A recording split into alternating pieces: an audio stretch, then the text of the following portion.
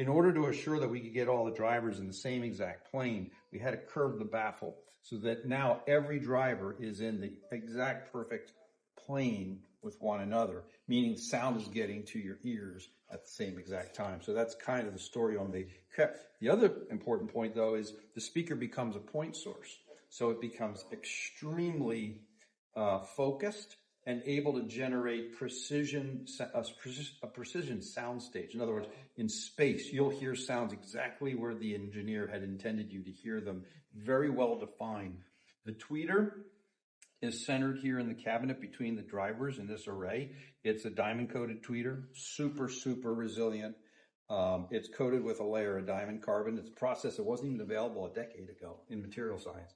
It's called vapor deposition, so that's pretty cool. It gives it resilience, though, so that the breakup frequency, we can move well past the realm of human hearing. The breakup frequency is 40,000 plus hertz, whereas, most humans can't hear past 20,000 hertz. So this is well past the realm of human hearing. And the back of the cabinet is mirrored in its alignment with in its curvature to the front. And that's an important story as well because it's a very room-friendly speaker.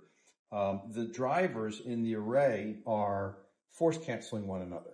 So they're literally eliminating vibration inside the cabinet, but then they're reinforcing one another outside the cabinet. So basically, and I'll do a 2-channel demo. I'm not using subs by design. There will be no subwoofers during the 2-channel demo, only during the multi-channel home theater.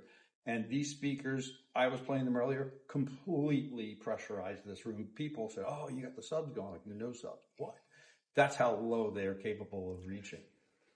Don't get me wrong, you can add a sub if you want, but you don't need a sub with these. Not always add a sub. Yeah, so that's it. So those are the 3 basic stories: is the time alignment, the diamond coated tweeter, and the force cancel array. So you got 4 active drivers, in this case 8-inch.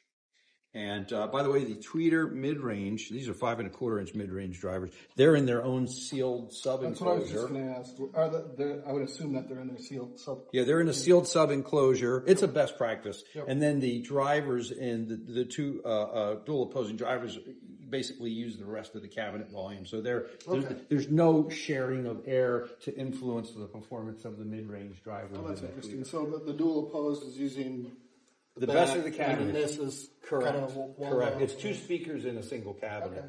And because we have curved this back and using the dual opposing array, we actually correct room modes.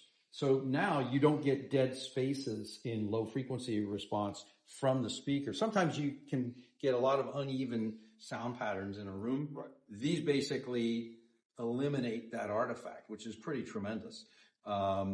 And so, yeah, so that's the, listen, this is